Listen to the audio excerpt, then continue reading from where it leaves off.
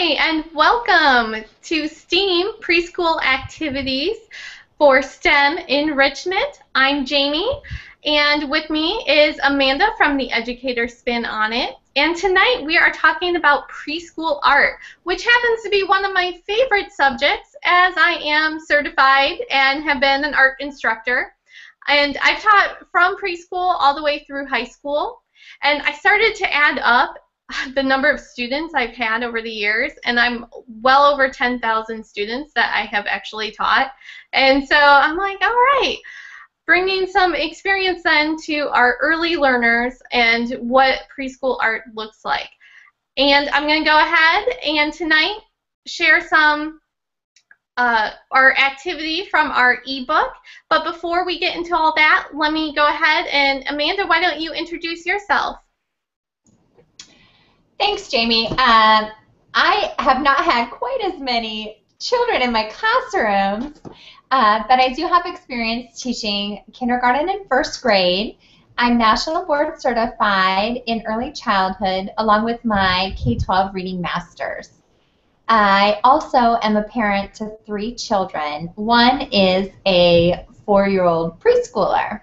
So I have a lot of experience using art in the mainstream curriculum areas. And I think that art is one of the most underutilized tool in today's classrooms because it seems to reach children of a lot of different learning styles.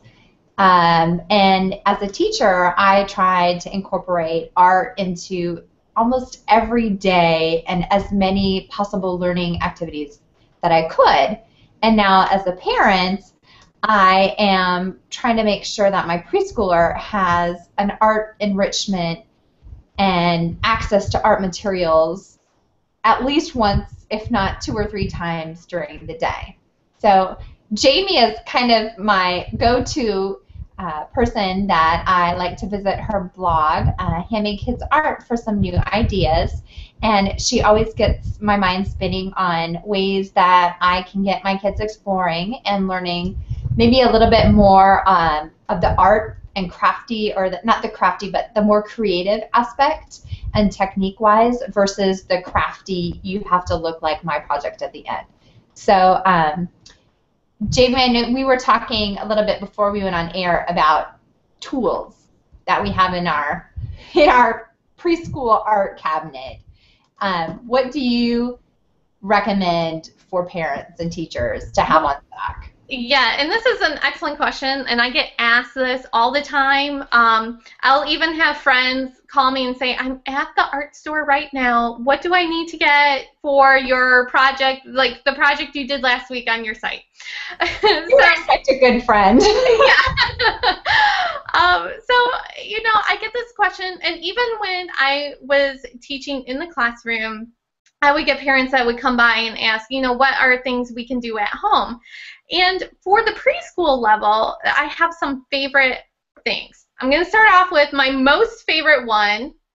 This is, it's called a couple different things, paint marker or paint dauber, but you simply turn it upside down, you press down, squeeze, and what I love about this is the preschooler can stamp it and create circles and create patterns, or they can actually squeeze and draw with it as well. Both of my kids... Dot markers.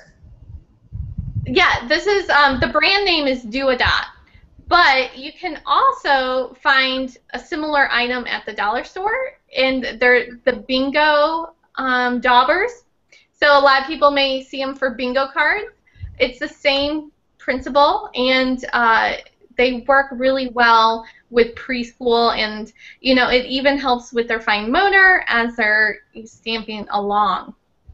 So mine, I think, were like $16 for the pack. Mm-hmm. So mine were really expensive because I got the nicer ones, but they lasted 4 years. Yes, I think my pack was only about $8, I think.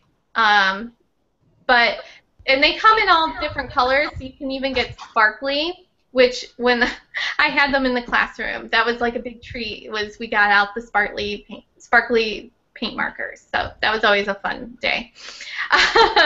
But the students really love them. I know my own preschoolers really love them, and it's a great introduction to kind of paint and how to work with paint as well.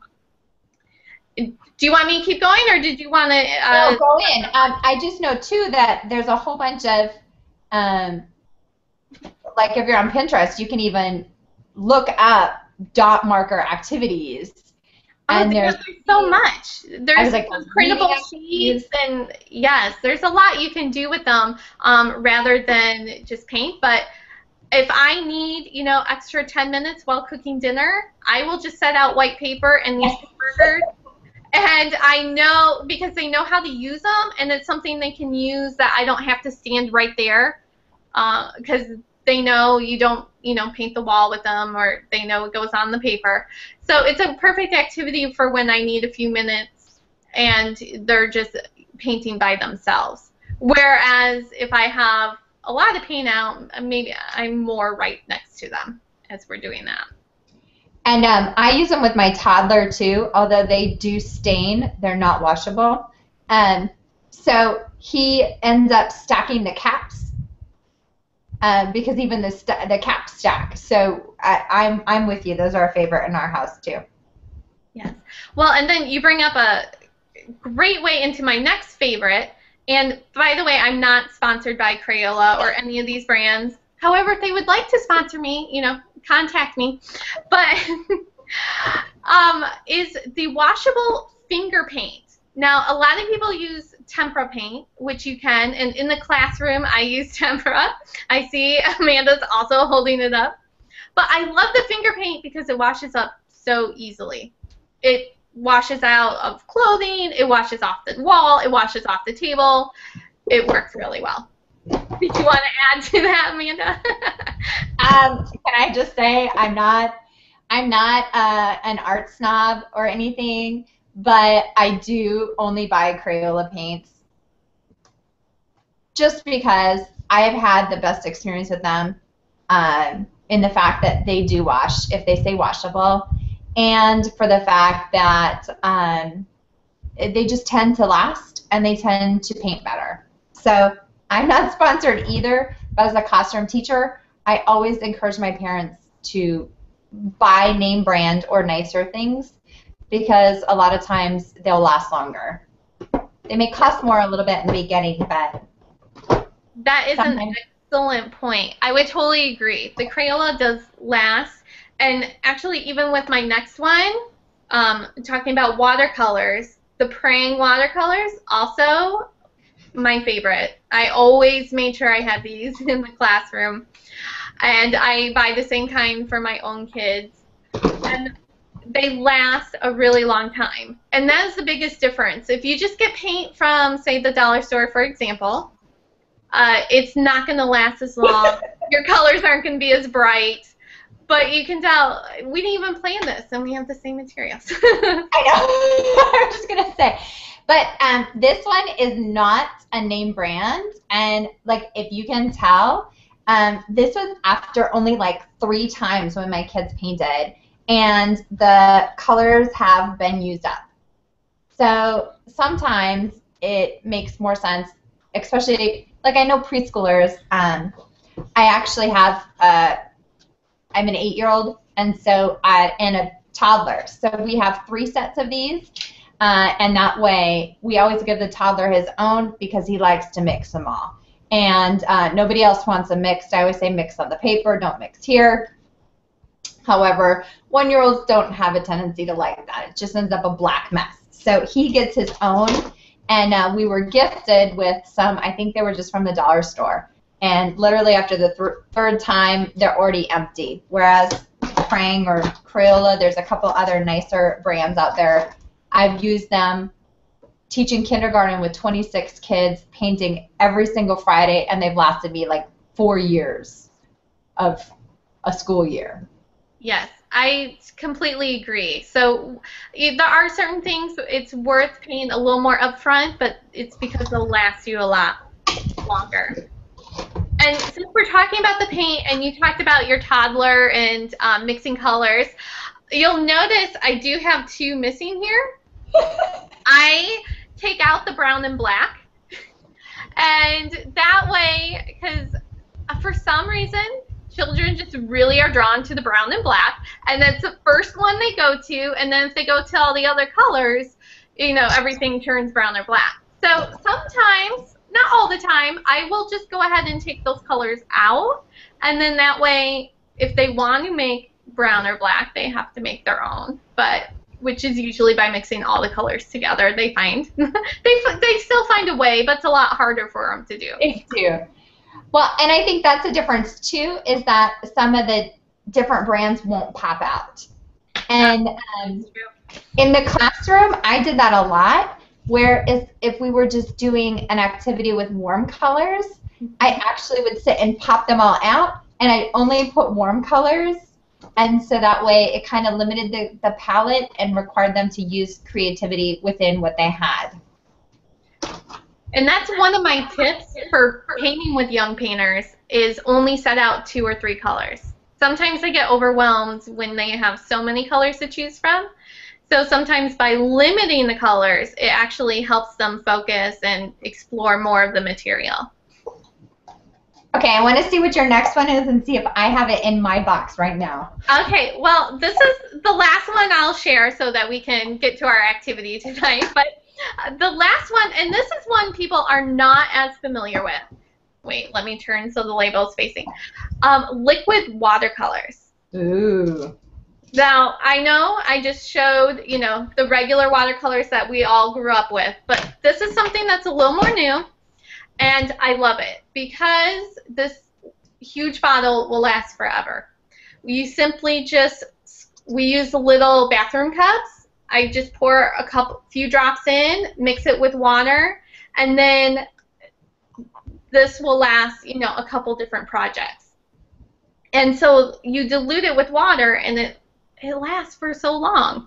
So once again, you may pay a little more upfront, but it lasts forever, and the colors are really bright. That's what I love, is they get a nice, really bright color, and it really kind of pops the artwork. So when I was in the classroom, we used a lot more liquid watercolors than we actually did the regular. But I still wanted them, you know, to learn how to mix with the water and everything. So we did both. But the liquid is really nice, and it's just so fun to get that bright color with the paint. So, okay, is that what you were going to share? No. My other paint that I actually use is the, my kids like the tempera. Mm-hmm. But I have a tendency to go through it. This is what I think you need to know about me. What, the paintbrushes? Yes. I only have 3 children, but I have at least 50 paintbrushes. Oh, Amanda, that's nothing. You should see. I can't even bring in my basket of paintbrushes. Well, you know, here's the deal. Is that you have to have a variety of shapes and size and colors and traditional and non-traditional things for children to explore with paint. And so this is my paintbrush stash. And I was going to think about like making it a little smaller, and I just can't part with it. No, don't make it smaller. I love it. I figured I could show an art teacher. Yes, give a variety. Let them choose. And I love the non-traditional. Preschoolers, well, all artists love working with, like I saw a toothbrush in there. We put our old toothbrushes right in the paint jar too. So those non-traditional things, it really just helps them think, you know, what other things can make a mark or make a tool or be a tool. Yes, and we use things like combs and crazy kitchen items, but my other absolute must with preschoolers and painting, or really any art that requires a paintbrush, is these wonderful cups. I've had them forever. I know they're still on the market because I've seen them. But you fill it up with water, and then you cover it, and then they put the paintbrush right inside so that they rinse their brush off this way. And it cuts down on a lot of water spills. At least in our house it does. So I got these, and I've been very thankful for them ever since, because we used to have a lot of spilling. I don't know. Have you used those? I have. I used to use them with my kindergartners. So we would paint with those. And it does. It works really well. The other thing I've used to mix paint in that worked wonders were egg cartons, where I just fill a couple things with just 2 or 3 colors, put a couple of just water too, and because it's low to the table, it doesn't spill as easily. That's a good idea. It's shallow. Yes, that's the word. Shallow. Low to the table, shallow. Yes. So I'm with you. it's when you're using, you know, kind of like a big bucket, that's definitely when those spills happen. And they do happen. But if you have a drop cloth down, and some simple ones are just like a plastic tablecloth or an old shower curtain, those wipe up very easily and you can reuse them. That's what we tend to use. Rather than newspaper will also work, but if you have a big water spill, then you have to, you know, can't really reuse that newspaper. But just a cheap tablecloth or shower curtain does work. Do you use anything for a drop cloth, Amanda? You know, if you actually, I'm trying to, like when I show an activity, I'm trying to show how I set it up with my kids, because, you know, I do write quite often about doing educational activities, not always art, because, you know, art does encompass a lot of them just because it's so awesome and beneficial to kids. But when you have a 1-year-old, a 4-year-old, and an 8-year-old, all trying to do the same project with different adaptations, I think that sometimes it's hard to say, like, how do I set this up? So, like, if you go on the Educator Spin on It this week, we have an owl painting, which I'm really trying to, I love it. Yeah, so this is what he did. He's 4, and but I did it with all 3 of my kids, and so we literally just set, we went outside because. Well, and that's another way to do it, is just go outside. We set newspaper out. Yes. So if you look at like the first picture of, oh, this is how you set it up. Everything is nice and tidy. Nothing is like messy. Well, then as you follow along on our process, by the end you're going to see the paint water has spilled over, so the newspaper's wet. I didn't get a picture, but we were using the toothbrush, like splatter painting the stars. And so my 4-year-old is sitting doing this right in front of him, and his 8-year-old sister's right next to him. And so if you can imagine what happened to her hair. So she goes, I have yellow stars all over my hair, Mom. And I'm like, oh, just go take a shower. So a lot of times, if I know ahead of time it's going to be a really messy, like splatter painting or something that maybe they're not familiar with, I will definitely send them outside or make sure that they change into clothes that doesn't matter, because my children have a tendency to full body experience art. Well, that's the best way to do it. Yeah, like you say dot markers, and I'm like recalling the last time we used dot markers, and my son dot markered his face. I'm like, oh my god. So and that will happen. Well, my kid's part of learning. He has to feel it, and then he wants to see the reaction, and I'm like, well, you used a different material, huh? Like, this one's guess it's gonna have to wash off. So I try not to make it a big deal, and then just remind him of the rules the next time. So yeah, we and try to take it outside. That's what I do with my 3-year-old too. It's about their learning. I think that's one thing we have to keep in mind, is they're learning, and we have to teach them how to use the tool. It may seem kind of second nature, just kind of pick up the paintbrush and start mixing the water and the color. But if you actually take the time, show them, here's how you take the brush, you dip it in the water, swirl it around, then, taking that extra minute to help show them and model, that will help them, learn those boundaries and rules and not get dot faced like all over. I can just imagine because I've seen it before in the classroom. Jamie, it's every day. I send my mom art pictures, and she literally has been printing them, and she has a little, my preschooler's art wall of his body paintings. He's one of those kids that it doesn't matter what art medium it is, he's got to experience it to the fullest. Well, and that goes to knowing your child too, like we've talked about in some of our previous hangouts, is knowing your child, how they learn and want to experience is going to help you guide the activity. Mm-hmm. So when you set out a new material, you may know that you have to be there next to them. Oh yeah, for us it's a must. And then I have friends that come over and their preschoolers are like meticulously drawing like the most perfect circles and then painting inside that circle. And so you're right, it's all about knowing your kid and trying different ways to reach them, which is why we use art.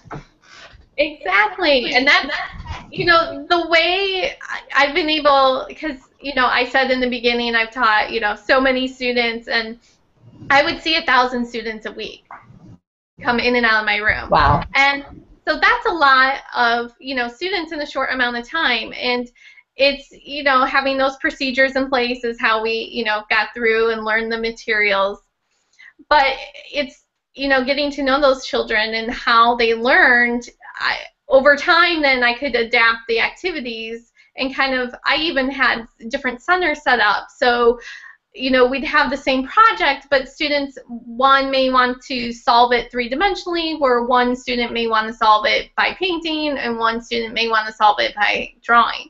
So it's, but to even get to that point, and I think this is where we are in the preschool level, is just you have to experience it first. So you have to experience it and learn. So let's go ahead and jump into our activity then. So our art challenge was to build a habitat for a bug. And what I always love including nature because it's such a great source of inspiration and so beautiful. And I don't know about you, Amanda, but we did go outside, and while it's not quite fall colors where we live, we did look around and we talked about, though, what kind of colors we do see, what happens to the trees as we kind of just walked around the block.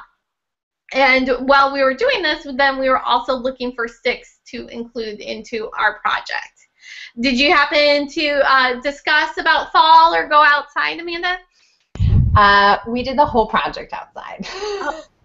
I just put my paint and my glue in the little bucket with the paper, and we headed straight outside. And the kids definitely, I think that for us, this challenge was a win-win on lots of different levels because it got the kids moving. And I think so many times we forget that these are little guys and girls and they need to move because a lot of times movement is the way they learn. So we were moving. We were outside getting fresh air. We were, like you said, talking about the environment. My kids actually found the acorns, and so we were discussing how come the acorns were green and not brown. And the ones that they found, and which trees in our backyard were the oak trees, and how long they wanted to know how long it takes for the oak tree to grow.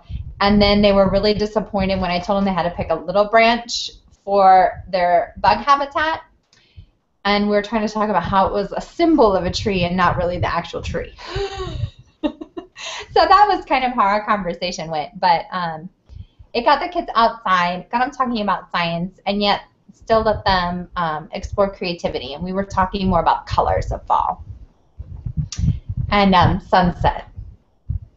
Yeah, and that's where I do have mine here, and I'll carefully hold it up because our spider is a little fragile. But we talked about the colors too, and so we use the warm colors to represent the leaves. And then, so here's our stick. And it was hard to choose just one. They definitely wanted to incorporate more. But, we just put one on the on the plate, and we just simply use tape to tape the leaves on. And tape is a good thing for preschoolers too, because tearing it off, it helps get those fine motor skills. So that's why I do, you know, like for sometimes just to use the tape rather than glue everything all the time. And it just so happened that this same week we were doing this, my son was talking about spiders in school, so that was on his mind, and he was just like, I'm making a spider. That's what I'm doing. So, and that's where a lot of times, you know, you want to get your child engaged. So if they want to make something other than the bug, you know, I would just go with it. I would just let them, okay, let's see, how can we make that? What type of habitat would that animal or creature have? So I wouldn't, you know, try to force the bug thing, but I thought it was funny. So we made the tree, we got the leaves, we made the spider, and then my son goes, oh, but he needs a web, and, you know, that's where he's going to sit on. So then at the end of the project, then I got out some white yarn, and he wove it around to create the web, which I thought was smart thinking for, you know, coming up with the spider. So, Amanda, what bug did you guys choose? Well, we have been on a ladybug kick. So the kids were talking about how when it gets cold, the ladybugs find a warm place to hide. And what's great is that if you go on the educator spin on it, you can kind of see my kids' version of the same activity and how totally different but yet still similar they are. I let them just glue leaves that they found. So it's kind of al natural, and then my son wanted to put some dirt on the ground, so we have a lot of glue and a lot of dirt. At one point I did say I think we might have to shake some of it off. The dirt and the glue and the leaves. But they definitely were having fun and talking about, well, you know, you can't just have a branch because there has to be a place for the roots to get nutrients from the soil. And I was like, oh my goodness, guys, you're really thinking about this art, and trying to represent it with different mediums. So I could definitely say ours is a mixed medium. And then I had thought I had some air-baked clay, and then I couldn't find it. So I kind of, when I do art projects, and I think I have an idea of what I want my kids to do in my head, and then I look in my cupboard and I don't see the materials for that idea. Instead of going to the store, I try to think, what could I adapt? And we found some of the old, it's old because it was still cracking, regular clay. And so, of course, my kids had mixed all the colors together. So I just had them pick out as much of the red as they could, and then they made ladybugs. So they'll never harden, but in the whole scheme of things, that's totally fine because they still had experience with another art medium, the clay, and they were working with their fine motors. And they both created these. I don't know if you can see them. Yes, love it. They were so cute because they were outside, and I, you know, gave them this huge chunk of clay, and they quick found all the greens and yellows and took that out and found the red. And then they made a sphere and pressed it down. And then my 8-year-old was like, well, it doesn't really look like a ladybug. It needs a head. So then they actually used the acorn. I love that creative thinking and problem solving. Awesome. And then they're like, well, let's make the dots. And so they were sticking the sticks to make the holes for the dots, but they said it didn't look enough like a ladybug. So they actually, like, I don't know if you can really tell, but it's a stick. So they broke little pieces of stick and then pushed them in and then used little kind of twigs for legs. And then they both put them underneath, like they had a branch straight up and down, and then they had a little twig laying on the ground, and they both said that their ladybug needs to go under the twig so it will be warm for the winter. So I thought that was kind of cute of them. Yeah, no, and I think you bring up an excellent point. You know, even though we both had the same activity, completely different ways you can do it. And I think that's where, as we talked about, knowing your child, what's going to engage them, and that creative thinking. Like, I love, let's use the acorn for the head and, you know, sticks to represent the dots. That's awesome. So as a parent and you're, you know, guiding the activity, I would suggest use those open-ended questions to kind of get them to think about those details and those things. Because a preschooler may just kind of be like, okay, well, here it is. So then you want to encourage and kind of stretch out that knowledge and, you know, refer back to, okay, so where does this bug live? Or like you guys talked about, where does it go when it gets colder out? You know, so those are all things you can keep asking to get that conversation going. And what I really wished I had was some actual nonfiction books on ladybugs, because then it would have been nice to just come inside and sit and read them. So that's on my list to reserve at the library. No, and that's a great idea too, to extend. It's great because then they'll have the experience of making it, and then you have the experience of reading, and that's brilliant. I think I'll have to go check out some spider books too. Those spider books are awesome. I have like 8 spider books, but no ladybugs. Really? Yeah, well, that's funny. I think we have a couple ladybugs and no spider bugs, so. Yeah, wish we lived closer, you know. So I did want to say one thing. I know that in my mom's groups that like we get together for play groups, I've had some parents say, well, I'm just not really crafty. And I have to admit, I am more of a crafty mom. Like, I enjoy doing it, and I kind of, as a teacher, see the value in it. But how do you, I don't know, if you're not a crafty person, how can you rationalize doing these projects? That's an excellent question. And because I admit I'm a crafty person. I love it, you know, and you can certainly check out my blog to be inspired. Handmade Kids Art. But here's my answer is art helps get that creative thinking. It helps you learn how to think outside of the box and realize that problems can have more than one solution. And I really feel it is a critical skill for students to learn, even at the young age of a preschooler, that they can start thinking kind of beyond and realize, I'm kind of going abstract here, but just realize that there are multiple ways to solve a problem.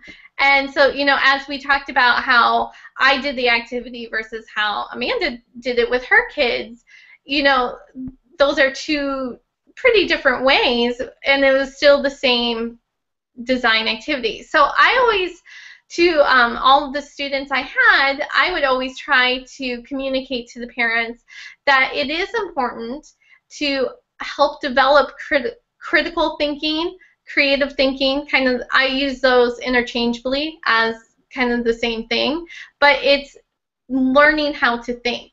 And that's where I think art kind of makes you step out of your comfort zone and makes you explore new things. And I totally get, I have a lot of friends who are not crafty at all, and so that's why some will call me, and you know, at the store, like I said.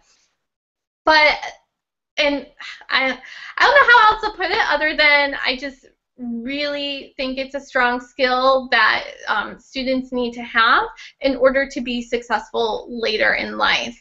And a lot of times, in especially our education system today, which I won't go on and on about, but you know, art is being cut out of a lot of schools. Art, music, drama, and unfortunately, and I saw this with my own eyes in the years I was teaching, from when I first started to when I, you know, left the classroom, is that the creative thinking was not as strong. A lot of students wanted to be told how to do a project. where that was not my teaching style. I kind of did it like how we did this activity. Here's a challenge, here's a problem, how can we solve it and create a solution? And so I think it's using that type of thinking to help your student succeed and be a lifelong learner and be successful later in life. Okay, I'll end it there. Oh, no. I'm like, we could probably do like 5 whole hangouts on this, but I know I could go on and on about creative thinking and why it's important, but and that's where I think sometimes, well, they're in preschool, you know, but what you're doing in preschool is you're setting those experiences, those first experiences, so that they have some knowledge and gain experience in how things work, how tools work, how they can make a mark, and how they can express themselves. And it kind of brings me back to when I was getting my reading masters, and we were studying books. And a lot of it is that, you know, it was all women in my class. And they were talking about that when you are reading, there might be a child in your class that doesn't like what you're reading. So if you keep reading just that style, you're never going to reach that child. And I think oftentimes as parents, this kind of applies to everything. Like, yes, there are kids, but their learning styles may be totally different. Their interests may be totally different. The way they connect with the world and make decisions and problem solve could be totally different than the way we do. And so even if you're not a crafty person, it's still important to challenge yourself to make a point to have those opportunities available for your children. Now, you may not do it every single day. If it's like not your favorite thing to do, we're not saying do it all day long. Just saying, make a point to say, okay, what could I do to explore creatively art, maybe sciences like we're doing, or math in a way. And if you check out our book, STEAM, Preschool Activities for STEM Enrichment, we will give you even more simple activities that you can do for art to help connect it with some other STEM academic areas. Well, that's exactly it. And you bring up an excellent point that, you know, the whole point of STEAM is it's not just art as a separate little category itself. You can connect it. Like here we're connecting to science, and you can, next week, you know, we're connecting with math, and it's incorporating art with a kind of everything. And that's, as an art teacher, I used to get sometimes frustrated because everything I did connect to the, you know, curriculum and to what the students were learning, and so it would go along. Because if I brought in something completely new, it wasn't going to, you know, go with necessarily their prior knowledge. So I would collaborate with the teachers and, you know, follow up on that. Now I know not every, you know, teacher does that, but that's how I did it, so that they could have those experiences. Because to me, it's just, art just goes with it. It just helps engage the student, maybe hook them in, and help them find a way that they can express their solution to the problem. And another suggestion I have, if you're not crafty at all, then look in your local community, see if there is either classes, or if you have a friend that's crafty, maybe you could say, hey, can we come to your house and do an activity? And then you guys can come over here and we'll do, you know, just a science or reading or something else.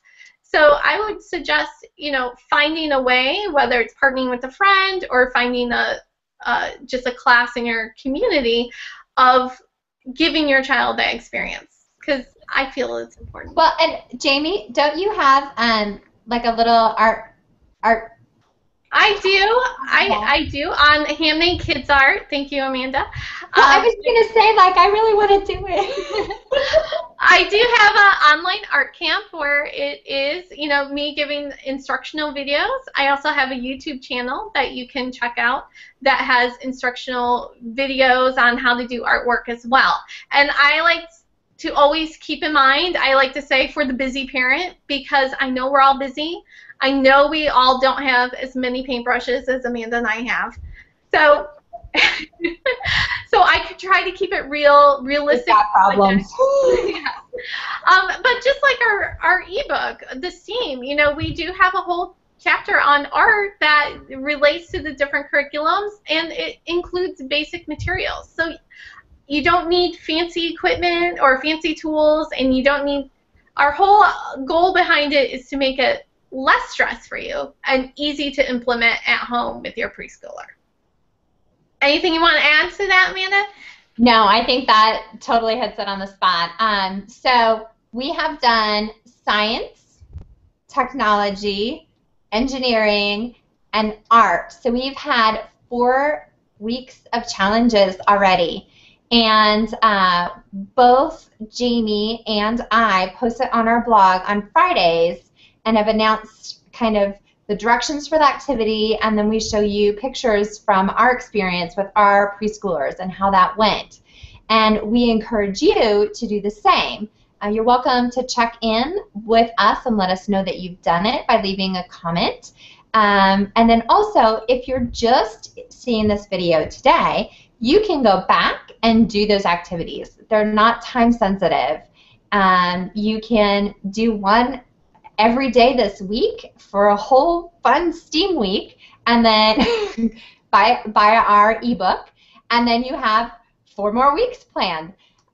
So like Jamie said earlier, we're here because we're parents and we have classroom experience, and what we want to do is share what's worked, and I guess the easiest way possible for you to just pick up directions and do it with your kids. So we're saving you time, and hopefully you won't have to search around the internet to find, oh, I want to find 5 science activities. We've already got them for you, and they're really easy directions to follow, and people seem to find it very helpful in their classroom and home environment. Awesome. And so next week is math. We hope you'll join us again. And thank you for checking out. We'll put our link to the ebook below so that you can go ahead and purchase your copy. All right. Thank you.